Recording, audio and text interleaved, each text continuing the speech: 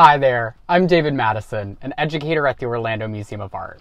As part of Museum from Home, I'm presenting in my car to highlight Tom McGrath's Wreck 2.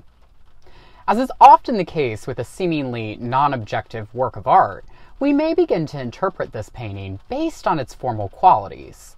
Colors melt into rich pools of vivid greens and blues, broken by a few swatches of orange and yellow.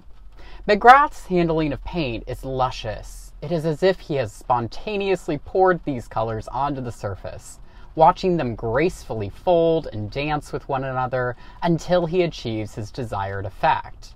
In reality, McGrath is much more controlled with his material than we may initially expect. Notice what appears to be a tire shape near the painting's left edge. Following this form, we may begin to make out the side of a vehicle. Notice the windshield and the hood of the car, which seem to reflect the landscape on their surface. The car shape becomes increasingly complex as we approach the car's front end, which appears to be crushed in. Those swatches of orange in the lower right corner suggest the broken shards of a headlight. This is a rare case where an abstract painting's title, again, Wreck 2, actually helps us piece together the work's imagery. You may recognize McGrath as the artist behind the colorful, abstract ceiling in the Dr. Phillips Performing Arts Center's Pew Theater. Wreck 2 is an extension of his work, studying the effect of vehicles upon our culture. Certainly, many of us are reliant on having a car as our primary means of transportation.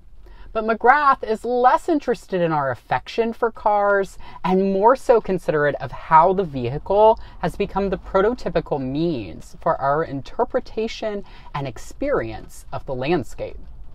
Of course, the concept of place has long inspired painters as a worthy subject, and McGrath builds on this history by distorting the landscape through the perspective of the car.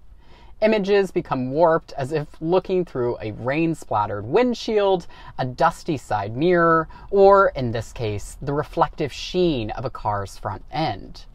Do you have a young artist at home? Sample a variety of watercolor techniques using salt, rubbing alcohol, and straw blowing to develop rich textures reminiscent of McGrath's handling of oil. These can make fun backgrounds within an artist's journal.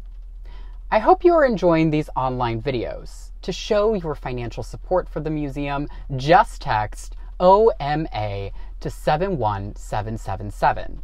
Donations made before April 30th will be matched by 30% through the United Arts of Central Florida collaborative campaign. Reply to this story by sharing your thoughts about Tom McGrath's Wreck 2, and be sure to follow the museum's social media accounts for more inspiration.